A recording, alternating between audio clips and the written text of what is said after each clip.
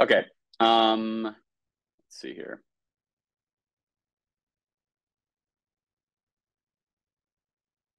So Marius and Mattia are actually both out today. It's just me. So to go over the work since the last update, we um, we updated mainnet to Gaia v13, or the validator set updated mainnet to Gaia v13 on October 12th. It went pretty quickly. One thing that was added in that update was a governance proposal to add consumer reward denoms. So when tokens are coming in from consumer chains, they have to be added by a governance proposal. That's because there's a lot of tokens coming from Stride, and they're actually kind of increasing the gas price a little bit to claim rewards. So we just wanted to make it a little bit more explicit to have those added. And we also removed the liquidity module completely. Another thing we've been doing during this time is we finished the code and the final security review on cryptographic equivocation. So that's basically the code that is able to look at double signs that happen on consumer chains and slash validators for them on the hub. And there are some details about that. We're going to have to ramp up a comms effort with validators, but there are some details around that, which is that we have a thread on the forum about this too. But was somebody saying something? Sorry. Anyway,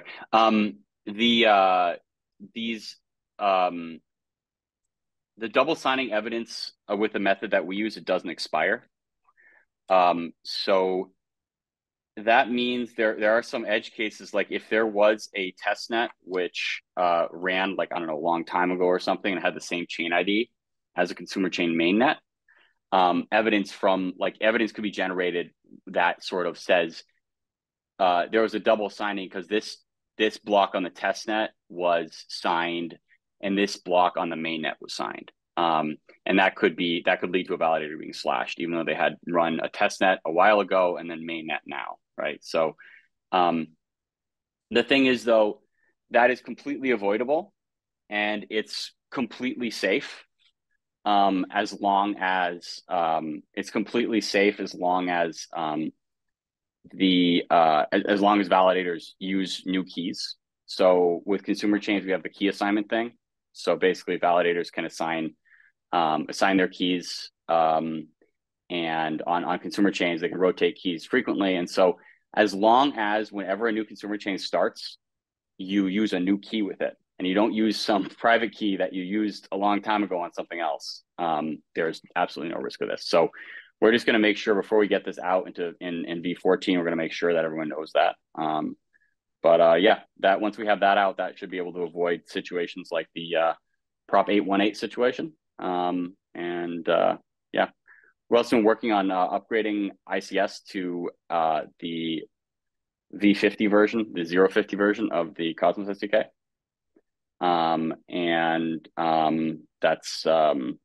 That's moving along, I think. Machi would be able to give more detail on that, but he's not in today.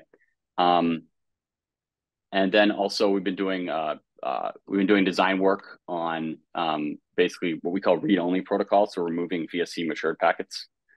And I guess probably don't have enough time to get into what that all involves, but we'll do a whole write-up on it. What it will allow us to do, though, removing the VSC matured packets, it would remove the unbonding pausing, and it makes the security model a little bit more complicated, but it will allow the protocol to be simplified a lot, which will let us iterate faster too. So that's going to be great. And then on my end, I've been working on sort of speccing out and doing initial plans on partial set security and atomic IBC megablock shim. Those are up on the forum. We've also introduced a new process that we want to use to sort of increase accountability or kind of get community input before we spend time researching things and major protocol changes.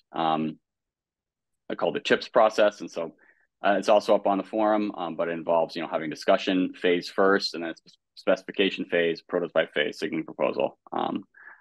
So yeah, right now, partial set security, that's kind of like it's kind of a tweak of opt-in security.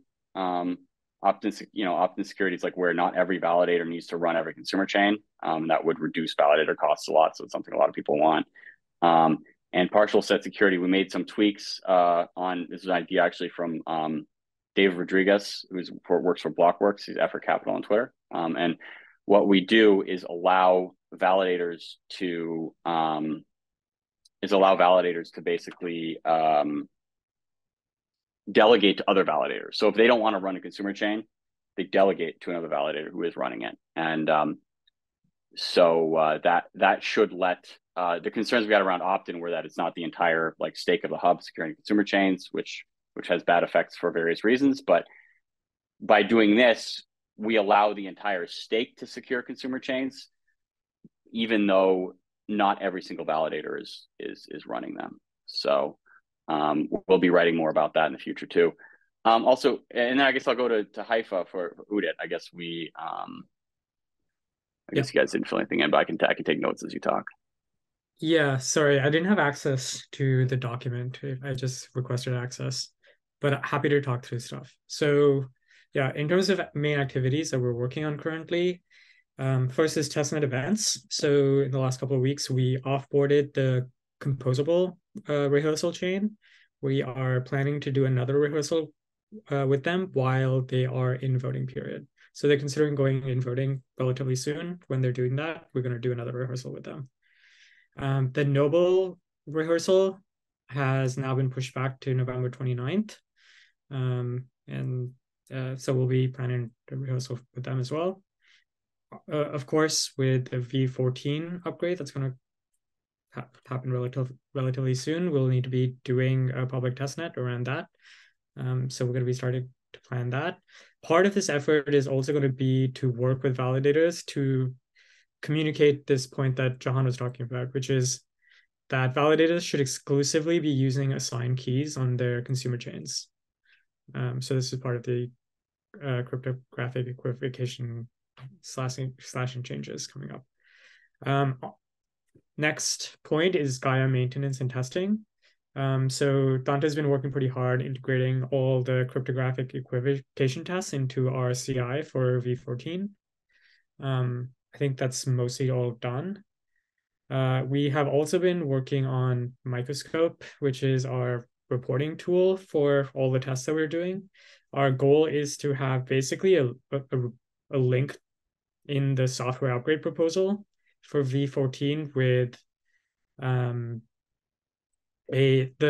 testnet report that we generate automatically. And that's going to include basically all the list of tests that we've run, all the work that we've done around both in our CI and in our public testnets for all the battery of tests that we run for the release. And this is a norm we kind of want to set so that validators know the amount of the testing and that's gone behind every release.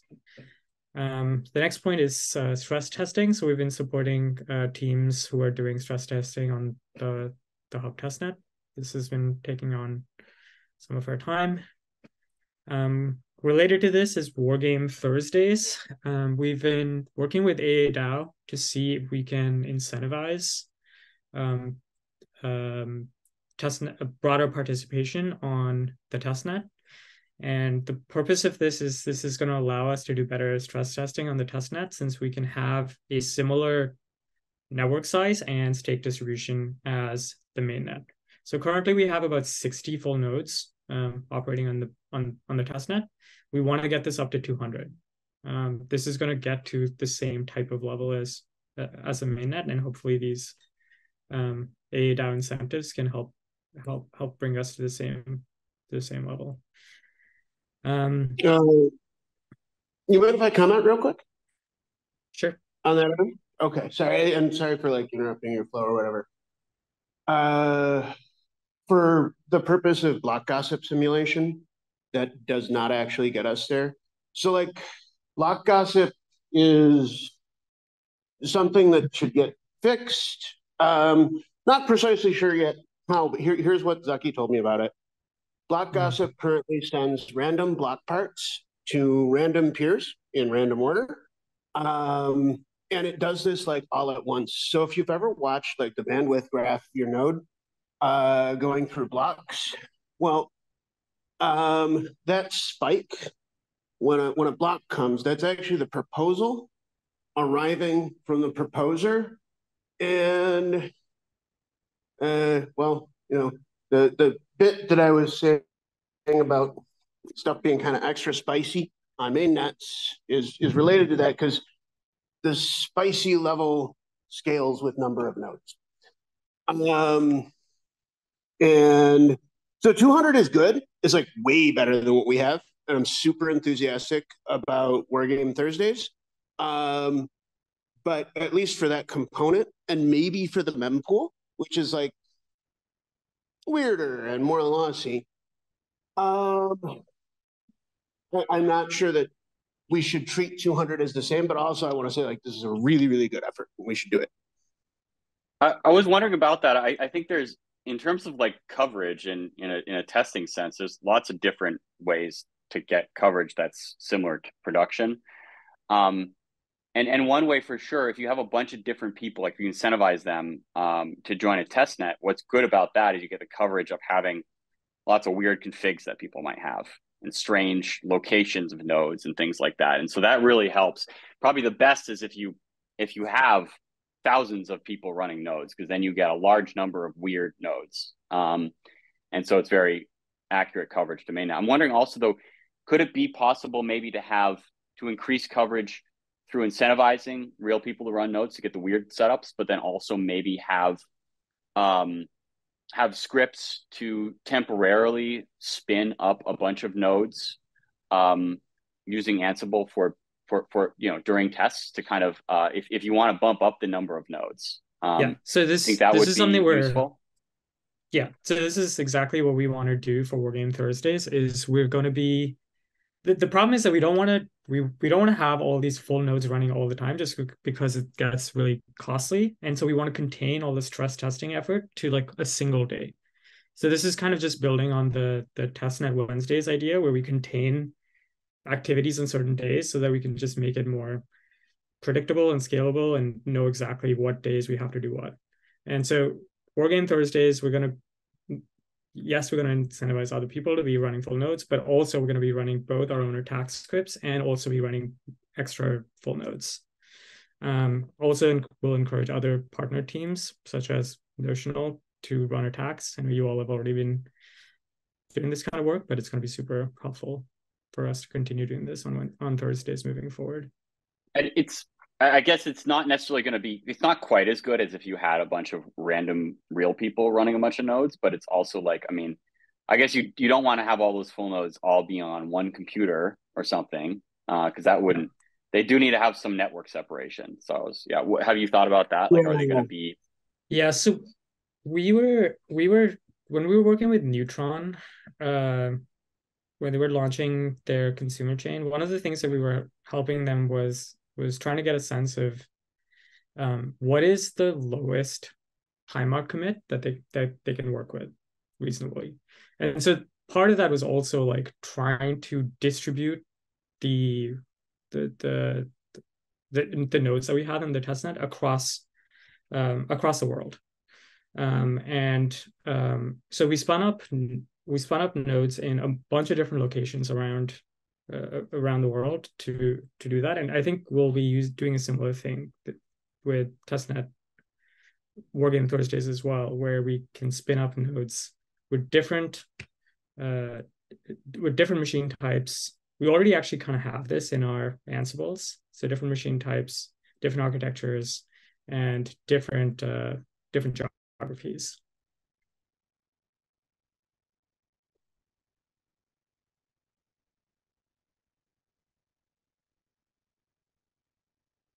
Cool. Okay.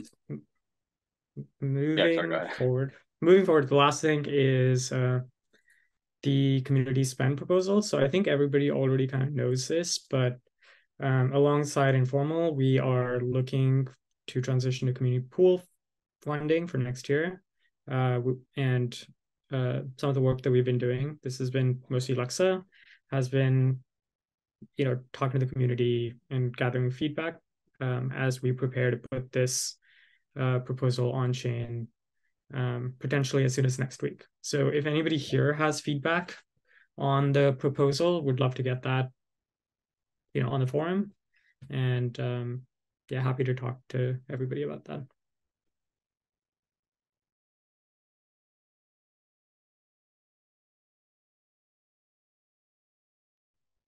Cool. Yeah, we got some great feedback from Rarma. So I'm gonna talk to I think he encapsulated actually a lot of people were thinking. So we're gonna talk to him. And we've already done like kind of one round of tweaks and modifications to it based on that. But yeah. Well, I'll go to the miscellaneous section. And I want to introduce Brian Truax. And he's joining our team at Informal. He is the operations manager, so he's going to be pretty generalist, but he'll be generally kind of optimizing our processes and our communication. And he'll probably be starting to take on some stuff like, communication with validators on certain things or consumer chain teams and stuff. I don't know if you want to say anything, Brian, or we'll put you on the spot, but yeah. No, it's all good, man. Yeah, no, I'm happy to be here. And really excited to join the Cosmos Hub team. Not, just an informal, but this crew here contributing to the success of the Cosmos ecosystem. And yeah, I mean, as Jahan said, I'm the business operations manager for the Cosmos Hub team at Informal. I'm going to be overseeing operations of the team, trying to be the main coordinator of internal and external coordination or communications, external stakeholder management, and working with Isabel on go-to-market campaigns. So I guess in all the other stakeholders involved in go-to-market campaigns. It's going to be slow, like setting into the role. So one thing that I would just ask everybody is just bear with me as I, get my feet under the desk properly. Definitely the first, 30 to 60 days in this role is going to be a lot of just observation and orientation. If I walked in here thinking, we can do this better, that better, I wouldn't be doing a good job of actually seeing how things are working first before making recommendations. I think that's the most prudent way to approach this. So yeah, just looking forward to collaborating with everybody, and thanks for the opportunity, Jahan, to say something. So if you got any questions, let me know. If you got anything you'd like to chat about, send me a DM on Twitter. I'm B Truax, my first initial and last name on Twitter, or hit me up on Slack or Discord.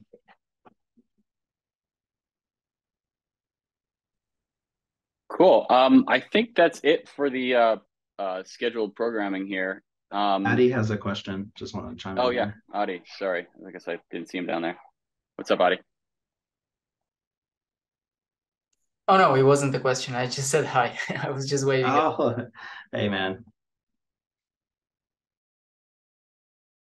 Okay. Well, I guess if we don't have anything else to cover, it was kind of free discussion. I kind of wonder revisit the if it's I want to revisit the question about how to simulate a large number of full nodes. I'm just personally interested. It's not really my domain necessarily, but I'm just kind of personally interested in it. And maybe I like one thing I'm thinking is like obviously you wouldn't want to have them all on one computer because they would talk to each other over the local interfaces, and it would basically not really have the kind of network stress, that you're looking for, right? I'm wondering if they're in one data center, they're all in like Amazon US East. Is that the same situation, or is that enough separation to give more accurate results at that point? I think it's basically the same situation, actually. Yeah. They have really, really good networks. And so like one of the characteristics of a live chain, and by the way, this is why I've voiced my concern so heavily on the issue that Amulet published, is that live networks Okay, so you've got your test nets, right? And test nets have a little bit of this because test nets are an assemblage of actual validators, and usually they're using something like their production systems. One thing that I noticed, because we went through and kind of war gamed out a number of different test nets pursuant to that amulet thing, is that on test nets, you're less likely to find sentry nodes. This also means you're less likely to encounter network problems. One of the reasons that we don't use sentries in production actually is that when we did, they would cause all sorts of network problems. And so, but basically, there's still a large contingent of validators, I think, that feel that sentry nodes are necessary. And I don't, it's not really like something that's worth spending a lot of time on, right? Like, I'm not going to go to people and say like, hey, you should not use sentry nodes. It's more like I can just sort of present how we do things, which I do think is quite secure. And I also think it reduces really like a number of problems, because we did a bunch of testing back in the day with Chandra Station when Osmosis was pretty young, and Osmosis still had a lot of network issues.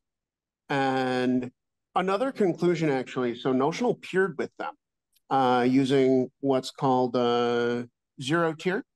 And zero tier is a mesh VPN that includes fast path routing. So like the more people who join a single zero tier network, they'll all route to each other. And traffic will take the fastest path in there. And so like we reduced our block misses mutually really significantly. It's actually why it was included in that Placid mitigations document, because the effect was pretty dramatic. And so I guess validators peering with one another could be another variable that we try and test, like one Thursday, hey guys, peer with each other, right? And then pour traffic into the outer ring. Because when the validators are peered with each other, even if it's clusters, because I wouldn't recommend like the validators peer with other validators that they don't trust. I think that would be really bad, actually.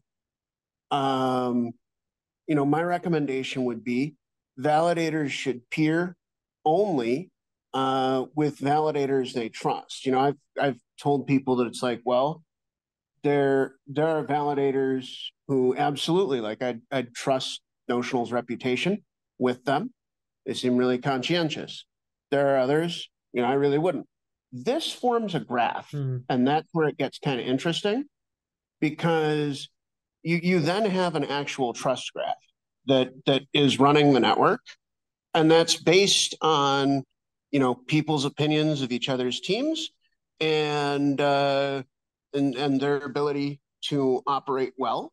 I think that would be like a very healthy thing for networks, but also important to test, because when you do that, like, you're exposing the validators to each other in a way that historically we've just never done that. Or, I mean, Notional did, Chandra Station did. I think a couple of other teams have tried that in a couple of other like situations where they were missing a lot and they didn't have good latency to the core of the network. And then finally, Jihan, to like jump back to really try and answer your question, I do think that we could do it with cloud. We could even do it kind of with one cloud provider, but there's this whole question of the fact that like one cloud provider is going to have really good interconnections with itself. So optimally, we would spin up nodes around the world on, let's say, GCE, AWS. We could try like Baidu Cloud or Alibaba Cloud. We could do a little bit on Hetsner Cloud. We could do a little bit on OVH Cloud, and then monitor all of these. Also, trying to get a sense of like, are there paths that suck? And so like that's sort of like the dream state. I haven't really done cloud engineering in I guess the last time was probably 4 years ago. So what I don't know is like the level of effort to set up a multi-cloud testing scenario with current cloud practices. I also wonder what could be done with simulation. Well, not total simulation, but there's a tool in Linux called TC, and I've personally built like mesh network test beds using it, and you can basically have arbitrary like packet loss, packet delays, kind of random degradation, and you could probably set up a bunch of full nodes on one computer and put them all in their own interfaces, and then put TC in front of every one of them to basically, like, that's not going to be super accurate, obviously, to real life, because there's always going to be more weirdness in real life than you can like simulate, even with random delays. But maybe you could spin up like 1,000 of those and connect them to the network with all of their artificially crappy connections, and get a little bit more coverage that way. That would be interesting. So TC is it's specifically for like making it look kind of like the real world. And I assume you did this at Althea.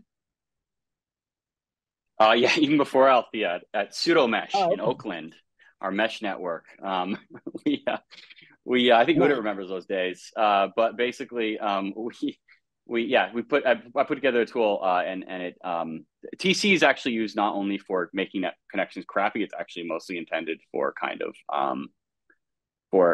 of actually doing useful things. But it has different they're called Q disks, which are kind of these plugins for it. And one of them is one that just makes things crappy. So that could be interesting as a way just to add load, just kind of add the load of crappy nodes. Like you could have an arbitrary number of arbitrarily crappy nodes come online at once, just really screw things up. Yeah, I guess the question is like what exactly you're trying to test here. Like, are you trying to test like what are the dynamics of the current network, or are you trying to figure out, given an arbitrary network with these like a stress specific test delays? Almost more. Yeah. So like the dynamics of the current network, I can tell you a little bit about it. The dynamics of the current network are it's 2,500 nodes. The majority of these are actually serving RPCs. At notional, we're looking at like a 51 ratio, right? So we've got a validator node, and everything else is RPCs, and it's like 50. And I think that others are in the same position. Probably anybody like MintScan, for example. I think that their setup requires lots of nodes. And so, you would want like, where do I put this? Well, actually, so that we can personally, I think there's a really interesting set of comments from Clemens, who I should make sure has the link to this call. One of the things he said to me today was like, we look at this peer-to-peer storms issue, a lot of it is our fault. And I want to like make really clear what he meant by our. He was talking about the validators. And, and on a bunch of levels, I agree with him. Not every level, right? Because there's the issues with everything that Amulet published, but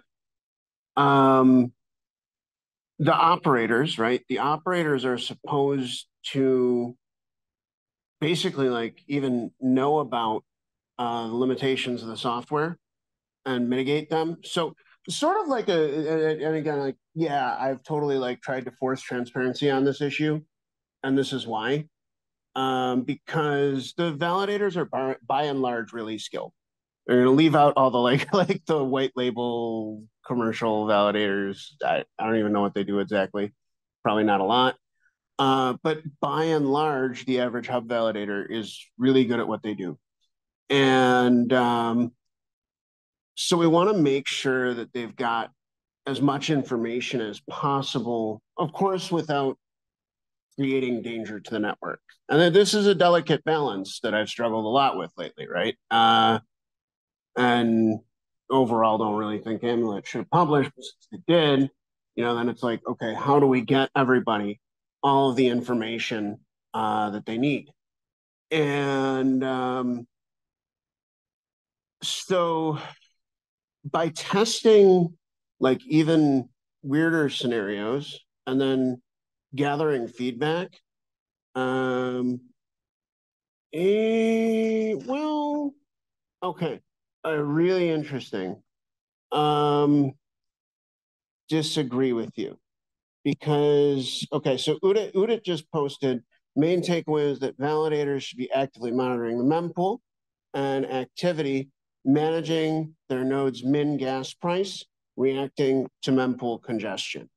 And while I do think that gas pricing, especially like on a global Cosmos Hub network wide level, is super important, and it's also super important on the consumer chains, I don't think that it's a good idea to have, for example, validators restarting their node in order to like learn about, or in order to adjust gas. And right now they need to.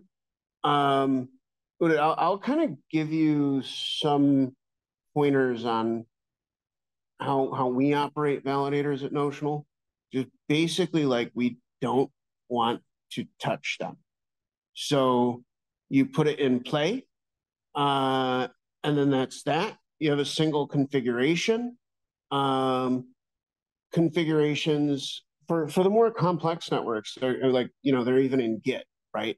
And so it's like, it's exactly this. And that's, it just all helps with having the operation like really, really structured. And so I would be uncomfortable asking validators to like, okay, now you're going to set a new min gas and you're going to restart your node. Mainly because, especially if they were doing it in response to congestion, this could actually like exacerbate the problem. I have 4 governance proposals on the forum that I think do help. So 200 KB blocks, unfortunately, that was the worst in testing. It was actually like the worst performing option. It was about equally bad to 21 megabytes, but different in some ways. Where I felt that could these parameters they be tried tomorrow in War Game Thursdays? Would that be useful? Yeah. I mean, they were already tried though, is the thing. And relevant information was submitted to the publisher, which is not good, And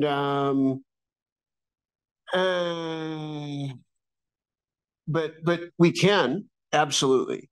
Jihan, to give you a little idea of what's been tested, and some of these had really interesting results. So, max TX bytes. Well, is Dante here? Like, he did some really neat stuff.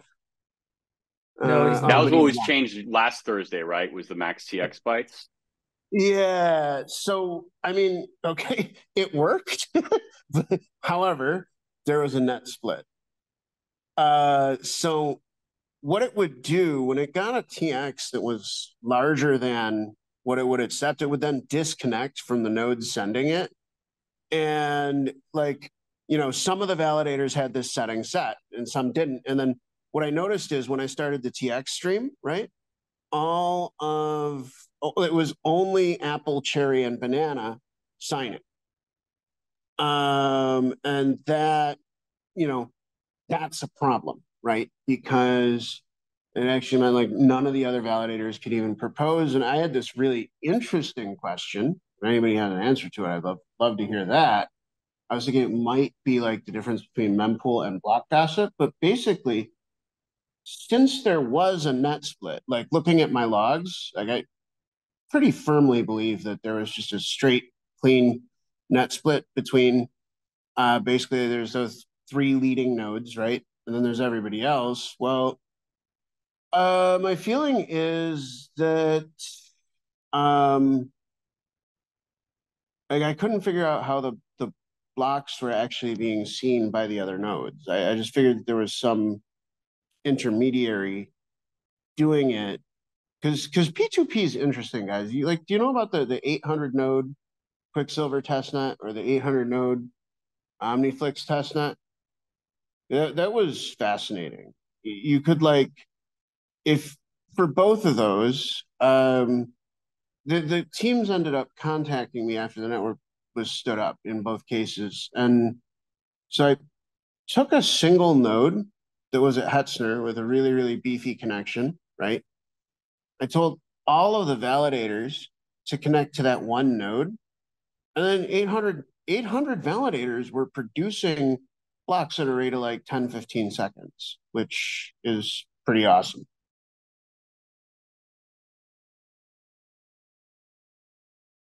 Okay, so on the params you've suggested, do you think that we could we could test the entire package of those param changes on the testnet tomorrow, and then compare them to the existing production parameters?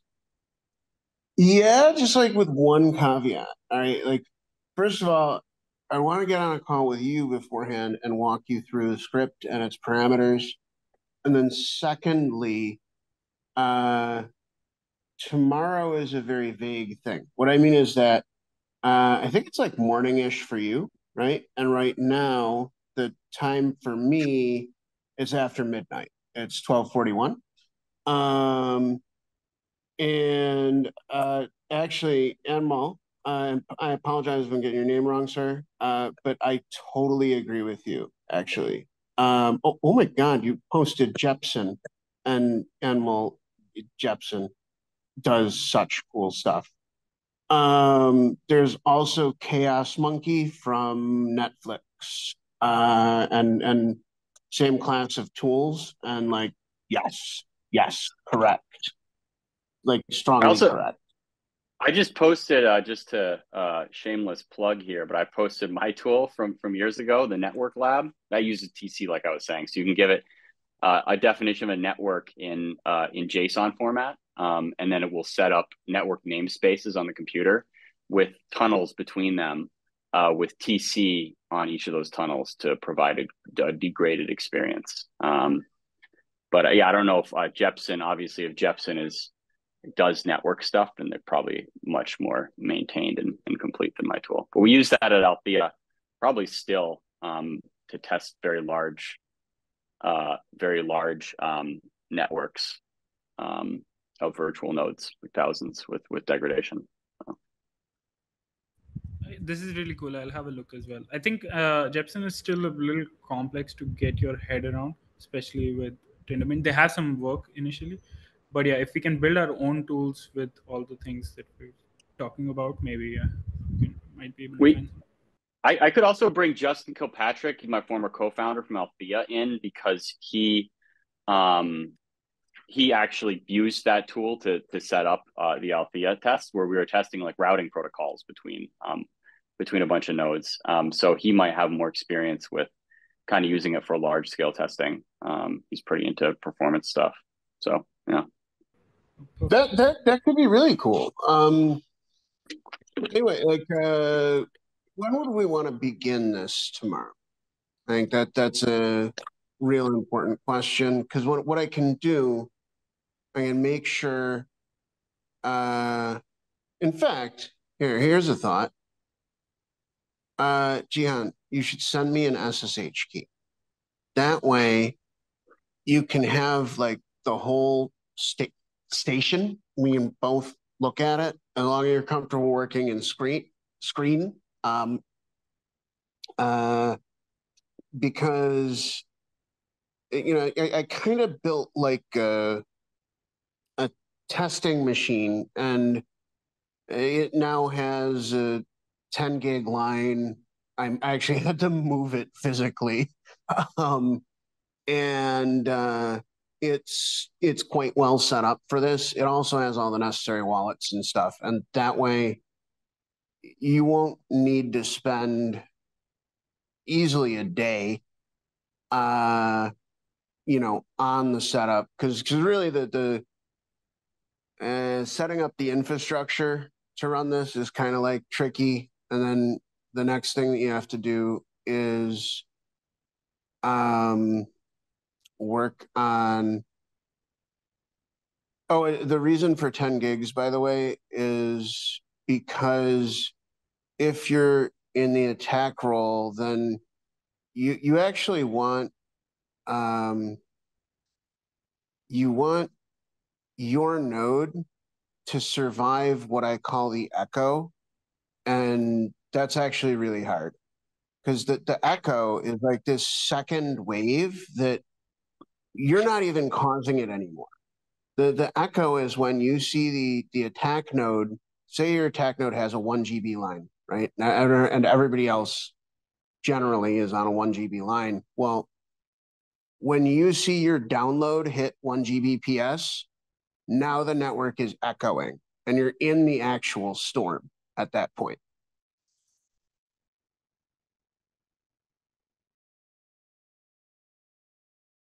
You're getting responses on all your stuff from everybody, and it hits you. No, I think that all your stuff is being sent into your mempool for no reason. Oh. Is at least what I think. Because okay, the actual response, Jihan, the echo stage is maybe like an hour into one of these. Like, one of the things that you'll learn from this is that running it once takes about 2 hours, and there are distinct stages to it. In a scenario, in fact, we might even want to try it with 21 meg blocks. So the original state that we tried this in, okay, was, and in Udit, am I correct to say that you guys are able to like slam through GovProps more or less instantly? Yes, we can do that. Yeah, this is cool, because I mean, what we could do in pretty rapid order, right, is like, we make the blocks 21 megs. We can make the blocks 15 megs. We can make them, because we didn't try like a middle value like 15, which, by the way, I think is bad, but like, we should probably try it. For example, I had no idea that 2 megs would be way, way better than 1, but it is. And yeah, it was actually confusing. I also had no idea that 200 KB would be so terrible. Initially I thought just like smaller would be better, but that's not the way it played out. And then if so we could run through a set of block sizes. Let's see, what else is governance adjustable? We have the different slashing settings, which I really do think that if we jail people faster, there's a lot less risk, because as one of these things gets rolling, we're going to see block times in excess of 30 seconds. And so that's 5 days to jail a validator that can't sign. And that's like definitely a problem. And then Jacob, I wonder if we can make a a test plan so we can systematically do this. One of the things that I'm concerned about is just doing a whole bunch of governance proposals and then seeing the effect afterwards and not being able to isolate the effect of each specific change that we're making. Oh, I have good news for you. I have good news. Clemens will be able to do that. We have, and Notional has about probably like half of what he's got set up. We're like basically trying to figure out how to get those kinds of capabilities. But like definitely gonna point you to him because it's amazing what he has in terms of monitoring now. Another person who can probably help with this is Joe Bowman, because he did something totally different, but also very interesting, like very, very different from what Clemens was doing. And basically, we will be able to see the differences. The only thing, and they're like, I guess I'll just bring this up. I have some concerns because, we may publish the call, or maybe we just hold on publishing it till like after we're fully fixed. But there are errors that you can see in the logs on the replicated security testnet right now. I haven't touched the thing in 4 or 5 days. And one of them is like invalid proposal signature. And okay, so Zaki had a really good theory on why that might occur. He said that like maybe that was happening because Node couldn't get the whole block, tried to check the signature, and then boom, it's invalid, right? But that doesn't explain why it would happen like way after. Doesn't really explain it at all, actually. So if we were to like, and by the way, right after this call, I can like shoot a Google Doc over in the P2P Storms channel, okay? And I can run through the different governance adjustable options. Another thing, which again, like, I don't know if this call is live. Is this call live streamed? Or is it just recorded?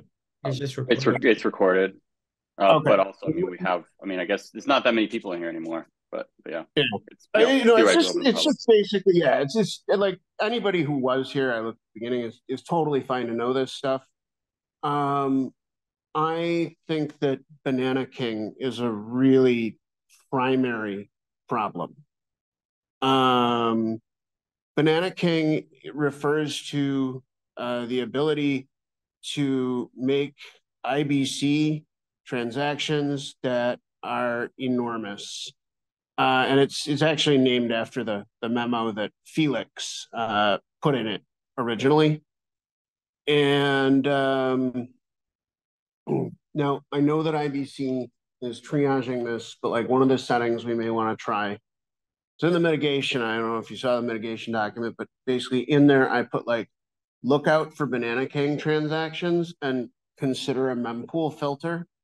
We don't really want validators making those on their own, I think, anyway, because like, you get into questions about MEV and stuff like that. In general, I'm not a fan of MEV. If we could, I'd love to see it eliminated. I think Skip's doing great work in that direction, which is amusing because they came from the MEV camp. But like, I guess, yeah, Banana King is pretty serious, guys. There are 12-ish IBC transaction types that can be Banana King. I'll and then also Marco raised a really good point about Banana King that I think like really should be heated, which is that we don't actually know which other modules other than IBC, right? Because basically IBC was operating under the assumption that the SDK was like filtering this stuff, but it's not. And one of the things that this resulted in, and by the way, there was this question today from, I think it was Marco, about Max TX think it was max TX bytes. Look, on osmosis, there's a 10 meg IBC transaction. I don't know why. I don't know how. The other thing is that sucker made it to the hub too. And Cosmos Station proposed the block that 10 meg IBC transaction is in. Oh, thank you, Robin.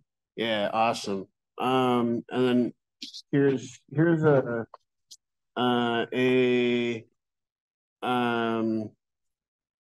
link to what.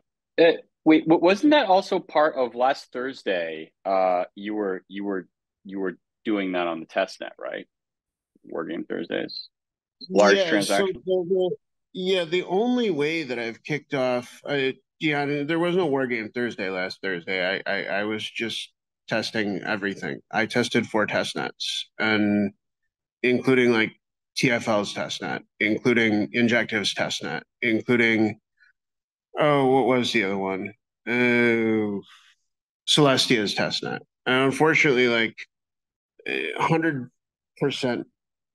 everybody's exposed to this issue. And to give a quick example, a few seconds after beginning a transaction stream that includes these Banana King transactions, and they're fast, okay? Like, because the goal here is to cause maximum pain, because that's what North Korean hacker slaves are going to do. So it's you're trying to fire as many multi-meg IBC transactions as possible into the chain, and then also into all the mempools of all the nodes surrounding your node, and then you want to see those get propagated. This is actually where the 10 gig line comes in. But I'll tell you another thing, in the Injective case, right, their testnet is in a cube cluster, and this is kind of scary. I could make their validators miss blocks, and I only had a public RPC. That was my only access to it, and it was slow. And there were only 3 validators. And on the hub testnet, we saw a slowdown in block production, right? Oh, yeah, but it's massive. So, like, okay, let me give you some examples of the slowdowns. Okay, so a slowdown of from 6 seconds to 45 seconds, that happens instantly if you have 21 meg blocks. Now, here's the thing, Hub has 200K blocks, okay? And well, let me tell you what's up with that. In that case, that had one 38-minute block and then a 30-minute period with just 4 blocks. There was another case which I don't really think was related to block side. Mm-hmm. Was that last Thursday with the new settings? Yeah. Okay. So, good question. Dante's settings with Dante's max TX settings. Yeah, you start the transaction stream, you immediately get a net split. If all of the validators are not on the exact same settings. Now, a neat thing, like, I'm a fan of Dante's ideas on mitigations, and several of them made it into the set of recommendations in the Placid repository. But like, some of them really needed to be global, or the network got really screwed up. Now, the cool thing is the chain stayed live, but I make it clear, like, I don't consider a 38-minute block live. I consider that like a giant fraud or FUD window, during which time an attacker can do. Look, if you're using like leveraged shorts, okay, you don't need to make the price go down a lot to make a lot of money. And so we got to consider that in the threat model. So there was a 38-minute block. There was a 30-minute period with just 4 blocks. I think that's the same story.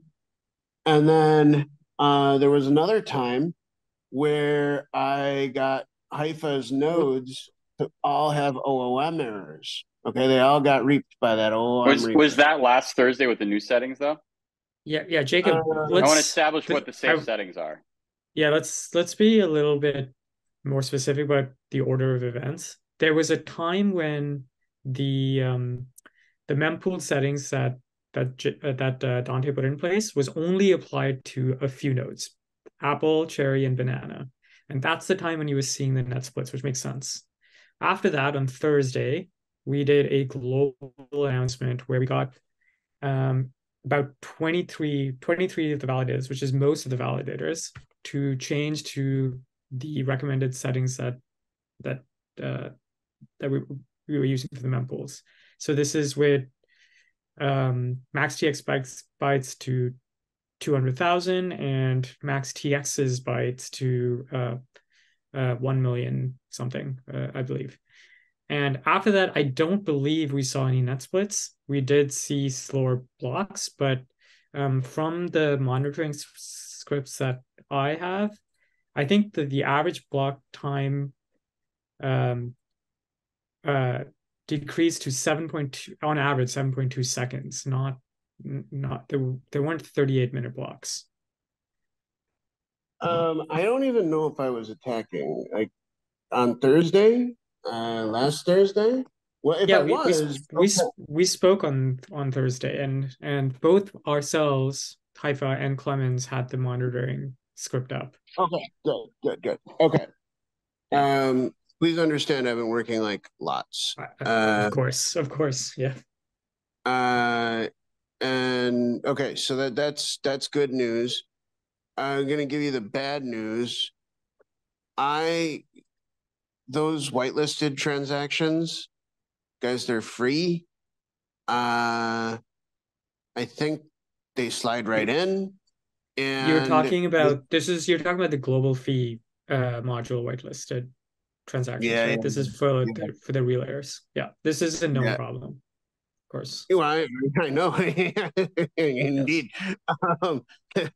Yes. Well, I reported it.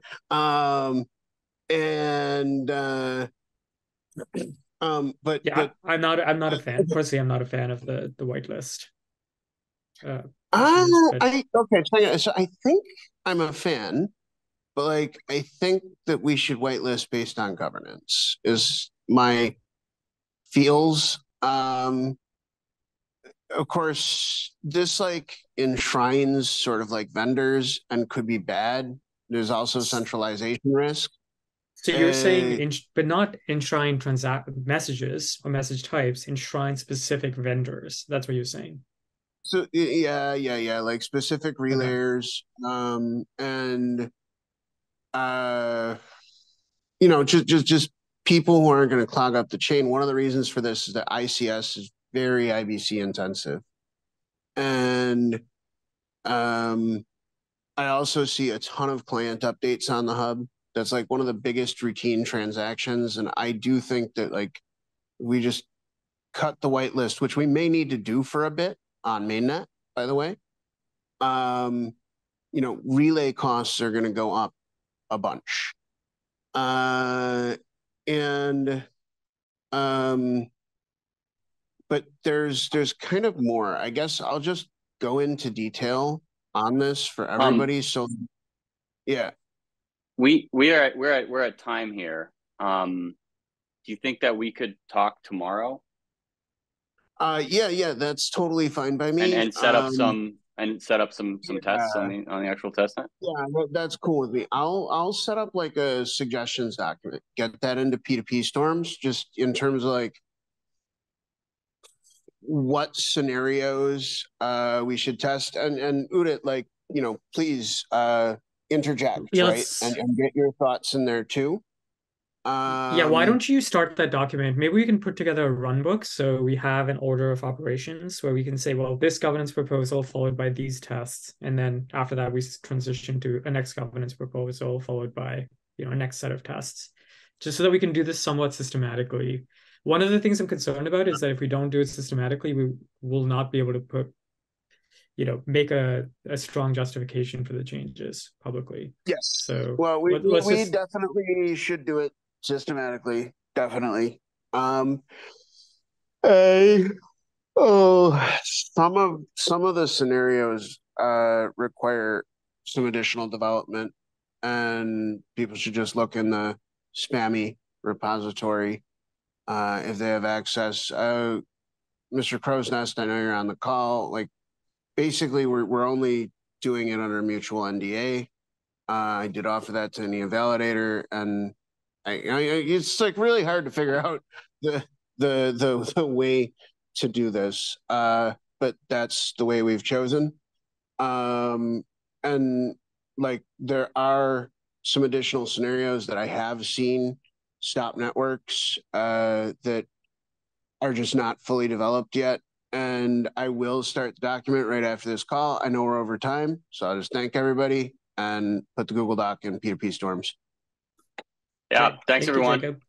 Yeah, Yep. let's try to stop the test net and then start it again. Yeah. Yeah, exactly. That's the idea. Cool. All right. Bye-bye. Bye.